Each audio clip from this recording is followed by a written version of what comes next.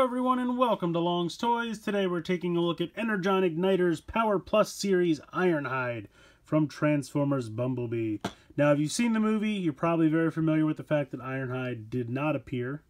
But basically my understanding, at least my guess, if you take a look on the side here, it very much looks like the Ironhide from the first movie, 2007 movie. So I'm kind of guessing it's an imagining of that character, what he would look like if he was present on Earth in the 80s. Got kind of a cool red pickup truck going on here. Does come with the Energon Igniter core, featured there on the side. Taking a look on the back of the packaging, red pickup truck definitely has that signature Gatling gun that he's known for in the movie-verse. 7 steps transformation here on the side. Let's go ahead, we'll get Ironhide out of the packaging here, and we'll take a closer look. Here he is out of the packaging. Take a quick look at his Energon Igniter core. Kind of basic, definitely not as much fun as Soundwaves was, but it serves its purpose. We'll put that off to the side for now. But taking a close-up look at Ironhide, I really like this one quite a bit. I feel like the legs have a lot of clearance. They don't just look like a block. If you turn them around to the back, he doesn't have a ton of kibble. He's got his big cannons kind of hidden back here, and you'll see how they work a little bit later. He's actually got heels. He can stand up very nicely, doesn't fall over at all. Nice silver painting here in the shins and the feet area. I like that head sculpt. It's not perfect. Let's see if we can get a little bit closer. But the eyes are nice blue. Nice silver there for the face. I like him a lot. He's got ball joints here in the shoulders, so kind of limited because of just, you know, how big the shoulders themselves are. But you can definitely get the movement all the way around, and then you get a little bit out to the side movement. You get slightly more than 90 degrees in the elbow. You can see he's got a cannon for this arm. He's got a normal fist for this arm, so he could hold a weapon there if you have a weapon from another figure. And legs just kind of go out to the side. You can't go forward or back. You do have a waist swivel, but that's really for transformation. Yeah, but I like him. I think he's cool. I like the red, the black, and the silver. That color scheme looks great. The blue eyes pop against the red and the black. I think that all works really well. And like I said, I just think the legs actually work well. They're split apart enough that you can tell they're legs. They have heels. Sure, they don't have a ton of articulation, but they look cool. I like them. I think he's a cool little dude. Let's go ahead and get into his transformation. Alright, so the transformation is a little bit more complicated than you would expect, but not really complicated.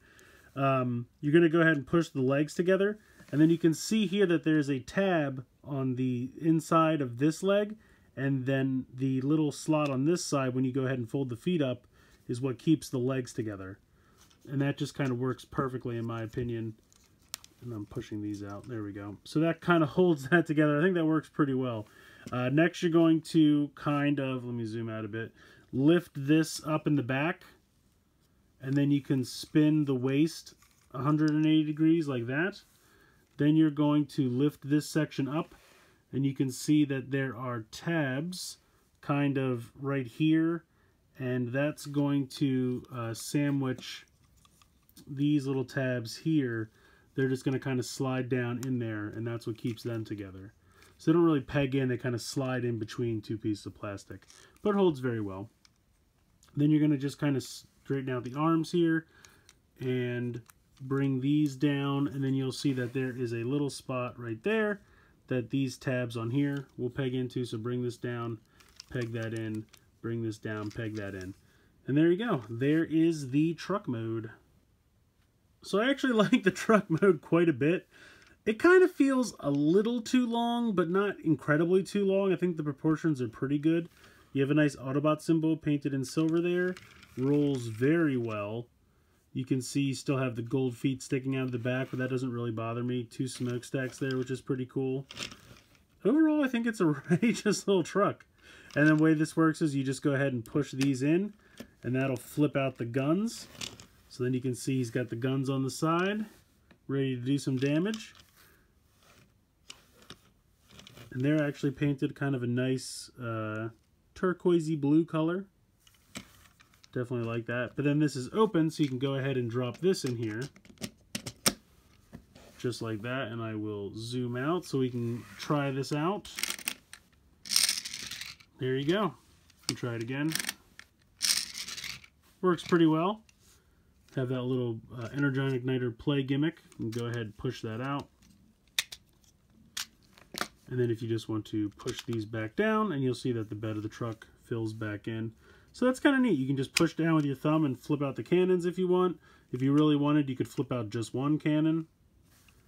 I think that's cool. I really think it's a decent little figure and has a good amount of play value for how cheap it is. I think that's pretty neat. Yeah, I like this little vehicle mode quite a bit. So I think Ironhide is actually pretty great. I love the little stocky robot mode. He's got separate legs. He's actually got heels. He doesn't have a ton of kibble on his back. I feel like that's an acceptable amount for a robot mode. He's not a huge block like Soundwave was. Great paint applications. Love the color scheme. Actually, pretty decent articulation. Shoulder, elbow, legs to a certain extent. But these figures are not really meant for like tons of articulation points. They're just kind of quick, easy to convert figures for kids to have fun with. And of course you have the Energon Igniter gimmick, which I think is fun. I think it works well for him. Having the little cannons pop out in the vehicle mode. You technically could have them pop out in this mode too, but it just looks weird and doesn't really make any sense. But you could do it. But I think that's fun. I think there's a lot of play value here. I think he just looks good. I have to admit he is a better figure than Soundwave in my opinion. Soundwave has a lot of nostalgic amazingness to him with the Energon core looking like a little boombox and being that van with the sticker on the side, and he's got a lot of good stuff going for him. But if you're looking for just what looks like a better figure, I have to give it to Ironhide here. Just so many good things going on. So I definitely recommend him. Let me know what you guys think in the comments below. Please like, share. Of course it doesn't want to stand up. Please like, share, comment, subscribe. Hope you guys enjoyed the video. And as always, thank you so much for watching.